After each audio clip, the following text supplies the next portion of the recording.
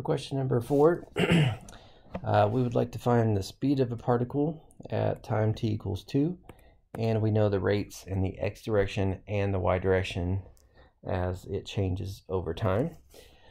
So essentially, this is just going to be like Pythagorean theorem. We're going to take the square root of each of those squared. So the derivative of t, of x with respect to t, the derivative of y with respect to t, each one squared and added together. But we specifically are interested at t equals 2. And they already gave us the derivatives. So just need to plug in a 2 into this to know the rate of change of x at time t equals 2.